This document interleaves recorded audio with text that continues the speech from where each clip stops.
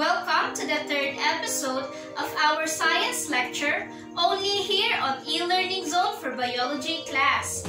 Today, we will learn another set of lesson, which is the continuation of our topic last episode. That is all about zoology. Together, let us study more the life of animals. So ready yourself and your mind as we explore our knowledge. Only here on e-learning zone for biology class with teacher Caren.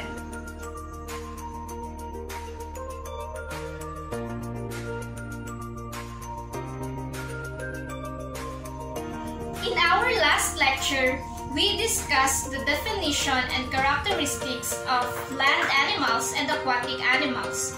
Now, let us see if you could still remember our previous lesson by identifying the answers of the questions that I will be given. Question number 1. What type of animal that lives predominantly or entirely and do their annual activities on land?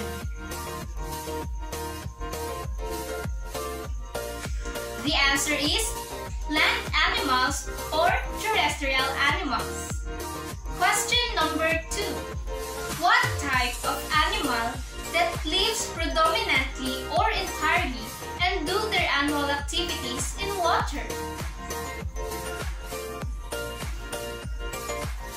The answer is aquatic animals or water animals.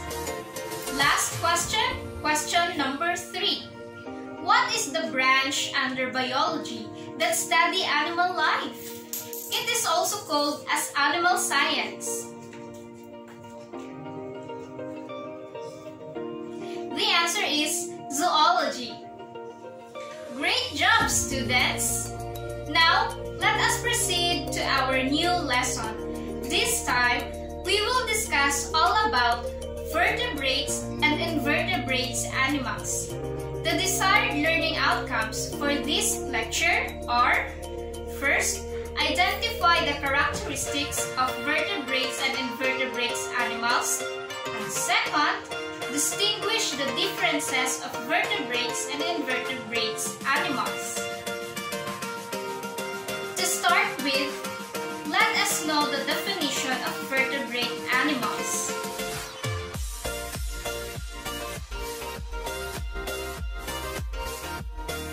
Vertebrates animals, by definition, are animals that have a backbone or spinal column, also called as vertebrae. There are currently around 65,000 known species of vertebrates animals.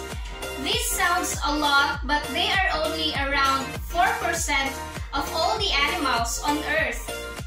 All of them have a similar anatomy and morphology with the same qualifying characteristics such as a notochord, a dorsal hollow nerve cord, pharyngeal slits, and post-anal tail.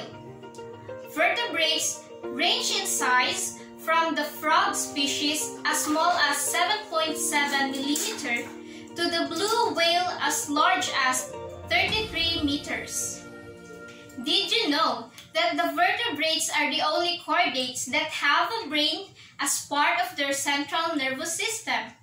In chordates, the central nervous system is based on a hollow nerve tube that runs dorsal to the notochord along the length of the animal. The anterior end of the nerve expands and differentiates into 3 brain vesicles. Vertebrates animals can be subdivided into 5 major groups, namely amphibians, fishes, reptiles, birds, and mammals. For examples, for amphibians, we have frogs. For fishes, we have tuna and sharks. For reptiles, we have snakes and alligator. For birds, we have parrots and eagles. And lastly, for mammals, we have monkeys and dolphins. At this point, let's get to know about invertebrates animals.